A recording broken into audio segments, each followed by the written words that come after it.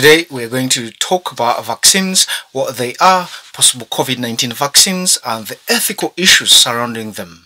There has been a lot of talk about vaccines since the outbreak of COVID-19 pandemic. Today I'm going to discuss what vaccines are, the possible ideas of the COVID-19 vaccines under study, and more specifically the RNA vaccines, and less of the traditional vaccines. I would like to warn you though that there is no COVID-19 vaccine out there when this video is being recorded. However, this could change soon as a large amount of research is being done on COVID-19 vaccine.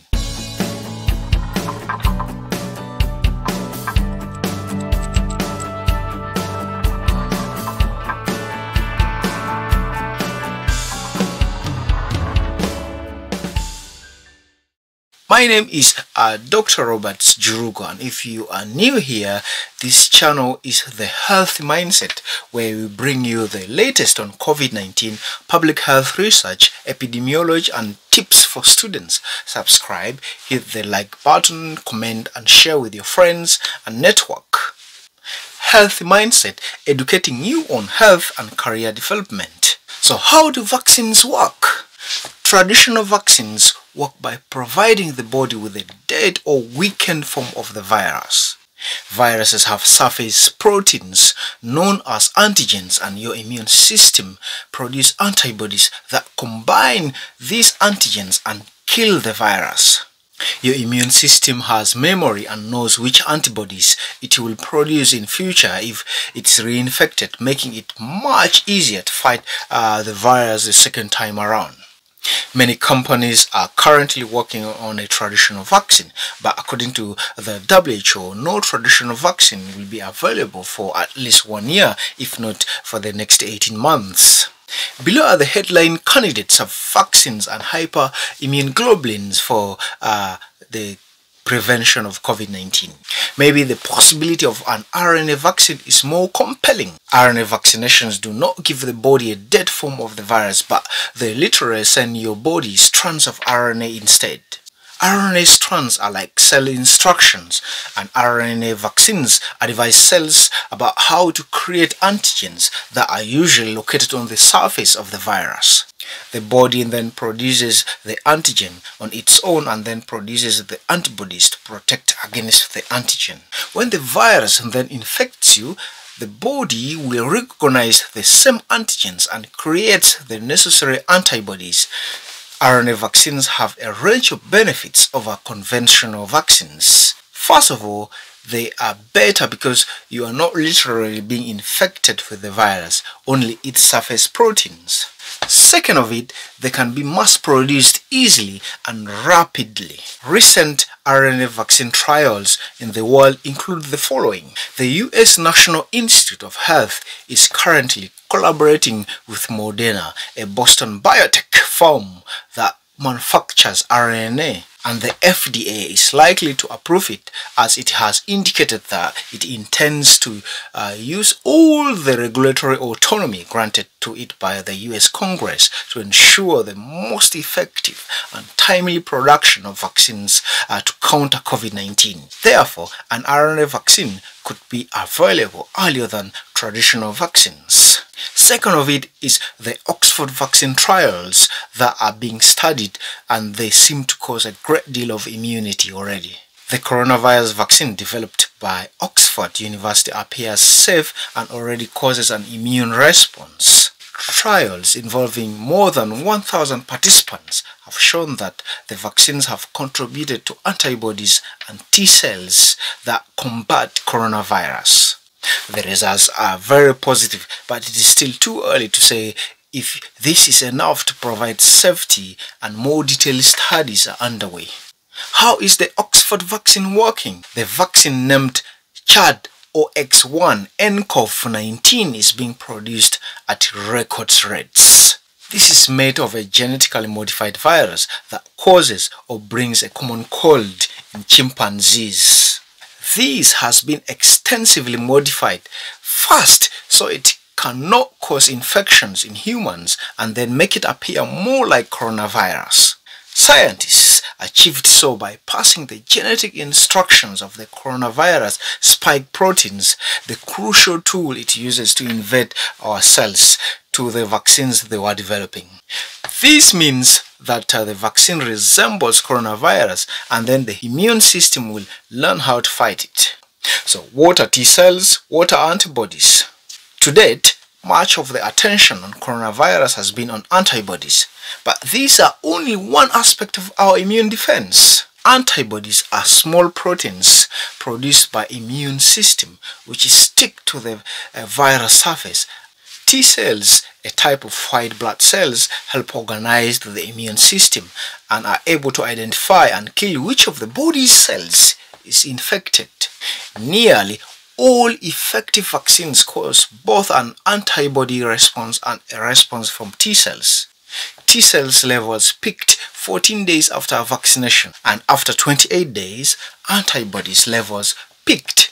The test did not run long enough to understand how long the immunity could last, the research in Lancet showed. They are extremely promising, and scientists believe safety can be correlated with this form of response. But the main thing that everyone needs to know is that the vaccine works, it offers security, and everybody really wants to know that. The study showed that 90% of the people developed neutralizing antibodies after one dose. Only 10 people were given 2 doses, and all of them developed neutralizing antibodies. At the moment, the amount required to provide safety is unclear, but it is assumed that the response can be maximized with a second dose. Is it safe? Yeah, but there are side effects. There were no harmful side effects from the use of the vaccine, but about 17% had a fever and more than 6 in 10 patients had headaches. The scientific experts said this could be handled with paracetamol or Panadol. What are the next steps of the trial? Findings so far have been positive, but their main priority is to ensure that the vaccine is safe enough to provide to the citizens worldwide. The research cannot demonstrate that the vaccine would either prevent people from becoming ill or that there are symptoms of Covid-19. More than 10,000 people will take part in the next level of trials in the United Kingdom. However, the trial has also been extended to other countries as coronavirus rates are low in the United Kingdom, making it difficult to know if the vaccine is safe. There will be a large trial involving over 30,000 participants in the US, as well as 2,000 in South Africa and 5,000 in Brazil. There are also demands for challenge experiments to be carried out in which vaccinated people are deliberately infected with the coronavirus. Nonetheless, due to the lack of medication, there are legal issues related to this. When am I going to get the coronavirus vaccine, you may ask? A coronavirus vaccine could be known to be successful by the end of the year 2020, but it will not be widely available.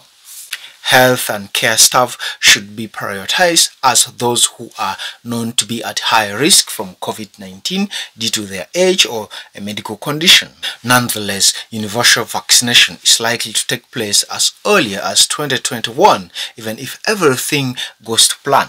So what progress has been made with other vaccines?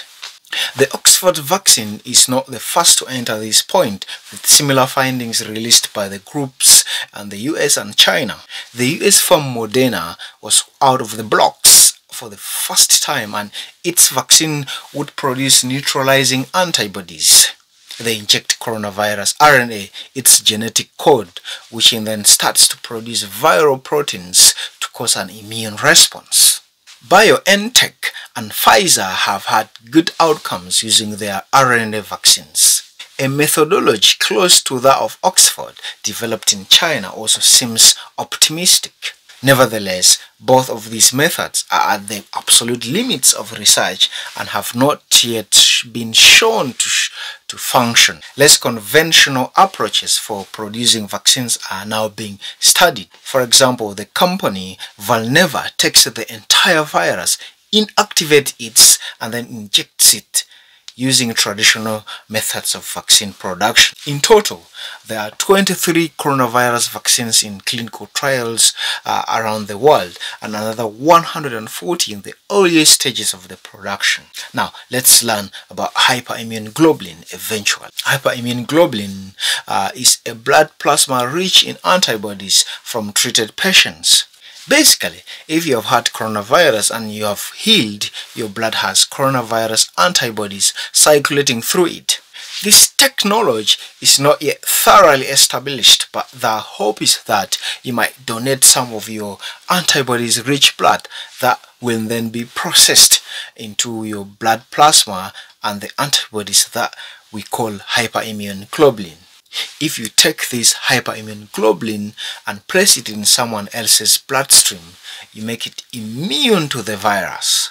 It's worth remembering that hyperimmune globulin gives passive immunity because the body does not produce the antibodies itself. It is only being given them. It ensures that while you will get instant immunity, it only lasts as long as the antibodies, as your body cannot produce any replacements. It is not the case for vaccinations that give active immunity, meaning the body learns how to produce the antibodies itself and the immunity lasts a lot longer. Although hyperimmune globulin is awesome, it does come with some ethical concerns. It cannot be generated in a lab, so it has to come from somewhere, which means that you either have two options. You handle hyperimmune globulin as a person's property, or you run an exclusive voluntary scheme. An exclusive voluntary scheme would mean that you could donate hyperimmune globulin free of charge, and the government would have influence over how it would be distributed. Benefits of this choice is for that those who need it most will get it, while if you let people choose who to give or even sell their hyperimmune globulin to, it means those family members, or if you are selling it, the wealthy get protection and bad luck if you are not in one of those groups. The benefits of this choice, however, is that people are far more likely to donate their hyperimmune globulin if they either get to sell it or at least get to choose whomever it goes to. And this could end up into a controversy. For more on COVID-19, epidemiological research and tips on your professional development, subscribe and hit the bell icon to be notified whenever we upload new video. Thanks for listening and wait for the next